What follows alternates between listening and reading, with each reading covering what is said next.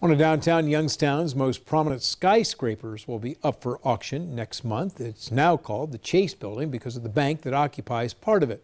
The auction will take place April 19th, 20th, and 21st with a starting bid at $500,000. It'll be done online through the 10X commercial real estate site. The Chase Building stands 14 stories on the northwest corner of Youngstown Central Square.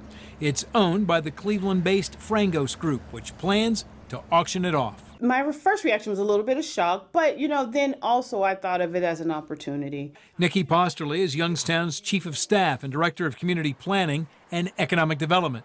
I think it'd be great to have some residential apartments in there. I think it's a great spot for residential. And the downstairs where the bank was is absolutely beautiful.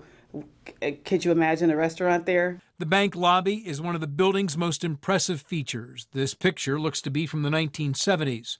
The lobby is 3 stories with marble walls and a vaulted ceiling with mosaic tiles. There was a lot of money being generated. Bill Lawson of the Mahoning Valley Historical Society says the building was completed in 1928.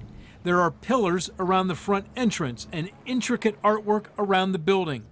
It's listed on the National Register of Historic Places. Really speaks to the optimism and the wealth and the opportunity that was going on here. It sits next to 20 Federal Place, the former Strauss building, which the city owns and recently announced a plan to redevelop. And I think it's a great opportunity now to look at both buildings since they're kind of side by side. And if we're going to develop one, let's look at the other. The Chase Building is also one of downtown's skyscraper buildings, which both Posterly and Lawson say need to be saved. So I think those skyscrapers, they mean something, and we need to preserve them and make sure they stay. I would definitely hate to have any of those buildings be torn down. We've already lost a couple of major landmark buildings on the east side of the square with the Todd Hotel and the Palace Theater. And if we were to lose any more, it would just completely throw off what the central square was supposed to be. I also talked with Lou Frangos, owner of the Frangos Group, who is originally from Youngstown. He says this is the last building he owns here. If he doesn't sell it, Frangos says, quote, "We might just develop it and start buying more again. That's part of the nature of the real estate business."